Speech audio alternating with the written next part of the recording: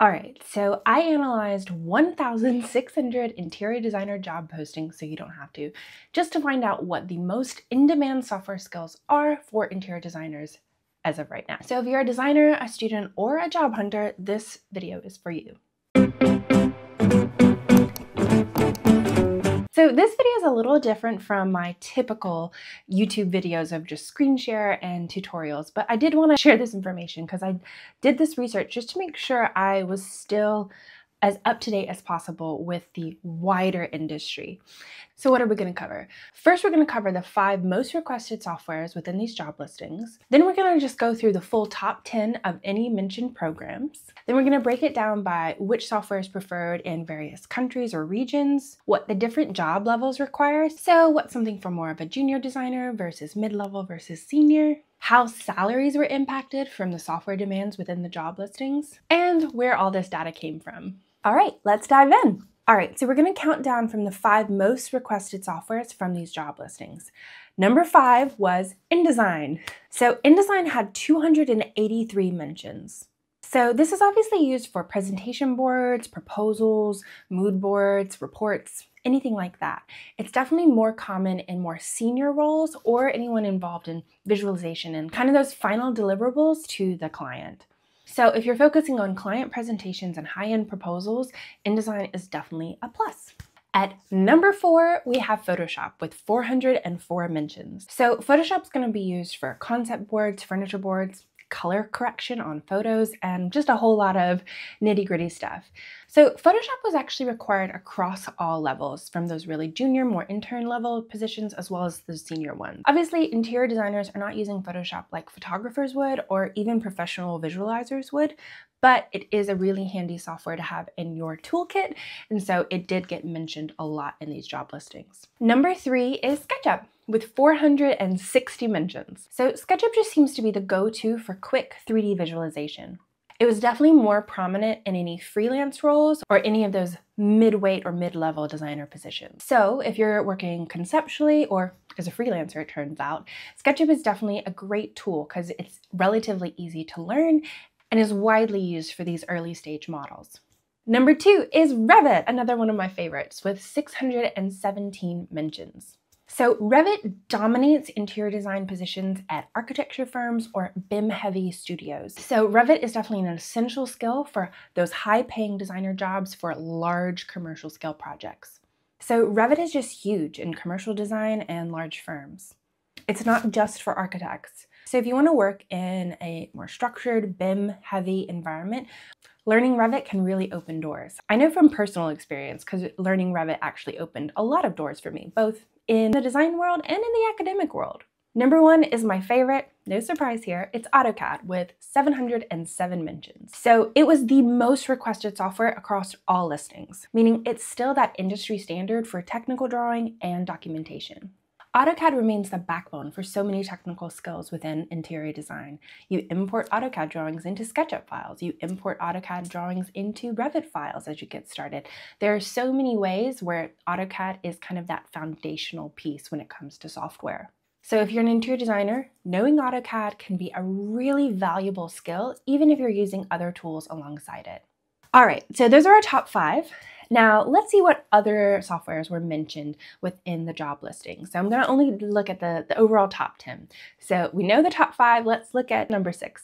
So number 6 was Rhino. So Rhinoceros 3D. So this is really popular for 3D modeling and more parametric modeling. It can be for high-level concepts and things like that. So it's going to be used in really big firms that are working in really conceptual ways, algorithmic ways, things like that. Number 7 was 3ds Max. So 3ds Max is more of an advanced rendering tool. It's from Autodesk. It's often paired with things like V-Ray, and it's for those really hyper-realistic visualizations. Number 8 is Enscape. Enscape is actually my renderer of choice. I think it works really well with both SketchUp and Revit, and it's a little bit more user-friendly than V-Ray in my opinion, and it is helpful for just kind of those quick visualizations that have a little bit more character and nuance than something straight from the original product. Number 9 is Vectorworks. So this is one of those softwares that I think is really popular in European countries. So I know it's really popular here in the UK as well as in other parts of Europe. And it's kind of its own little BIM software. It works similar to a little bit of CAD and a little bit of Revit at the same time, but it can be a really valuable skill if you're working within the regions where it's really popular. And number 10 is Bluebeam. So Bluebeam isn't actually a design software, it's a markup software. So basically this means you can open up a PDF and start adding in annotations and changes things and check things, and basically just the things that we used to do with like a red pen on a printed copy of a drawing, you can now do digitally with the software like Bluebeam. I know looking at drawings with my higher education students using Bluebeam was really helpful to be able to like point at things and make comments and write them out and really make sure it's really clear and easy to understand any changes that I would suggest for a drawing. So if you're looking to up-level your skills for job hunting, these are some additional softwares that can be helpful. If I was having to choose, I would say Enscape and Bluebeam are going to be the most bang for your buck because Bluebeam is actually really easy to learn and Enscape is fairly user-friendly to learn, and it gives you some really nice visuals at the same time, as well as being compatible with different softwares. So now let's break this down by location. So does location even matter with software? Absolutely it does. I have taught hundreds of students around the world, both in higher education, as well as serving students in my AutoCAD course and AutoCAD templates and things like that. And essentially, there are preferences depending on the region of the world where you work. For example, in Australia, Revit was king. So learning Revit, if you're going to be working in Australia, becomes a really important task in order to make sure you remain competitive, especially if you're working on commercial design projects. So if you're in Canada, AutoCAD remains king, but Revit and SketchUp are actually easing up and getting closer to that kind of request. Now, if you're in the United States, AutoCAD completely dominates. Now, there's definitely some requests for SketchUp and Revit. It ultimately depends on the type of firm or design studio that you're looking to work for, but AutoCAD was that #1 software requested across the United States job postings for interior design. Now, in the United Kingdom, AutoCAD was the most requested, but SketchUp also had a really high presence, and there was actually a lot more mentions of things like Photoshop and InDesign as well. In Europe more broadly, Vectorworks and Rhino were mentioned. And again, this is likely just due to regional industry preferences. All that to say, if you're targeting jobs in a specific area, make sure you understand the software requirements in those areas. So let's look at it by job level or job role. So not all roles require all tools, and it's definitely important to kind of keep that in mind. So let's break this down. For interns or entry-level positions, Revit and AutoCAD were the top mentions, SketchUp with a close follow. SketchUp also appeared quite frequently for more conceptual work. For mid-level designers, SketchUp was mentioned more frequently. This is likely due to the fact that they're going to have more of a role in developing the design as it moves through the design process, and SketchUp can be so good for concepts developments and quick 3D visualization. For mid-level positions, Photoshop and InDesign also were mentioned more. Again, this is likely because they're going to be a little bit more involved in client-facing presentations and proposals. So for senior designers and managers, Revit or more BIM software became more crucial, although I'd be tempted to say it's more about knowing how it works and how all the project comes together rather than kind of the bits and pieces of individual tasks in those software.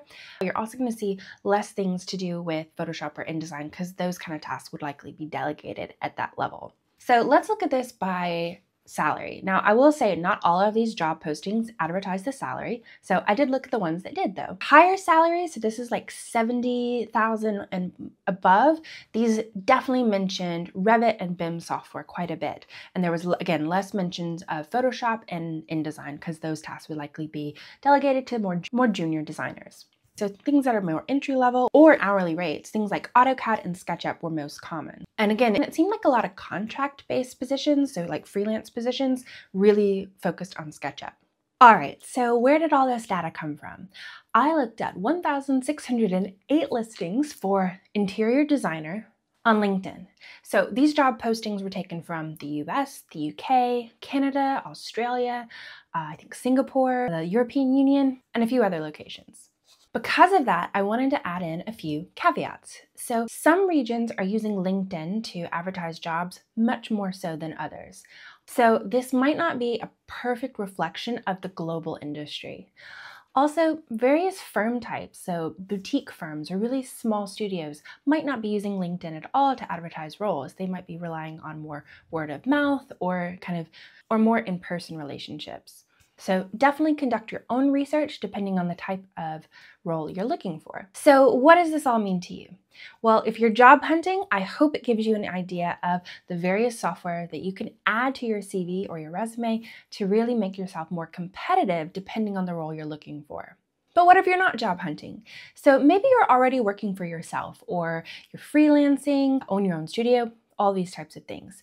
I still think it's really important to keep tabs on the wider industry standards.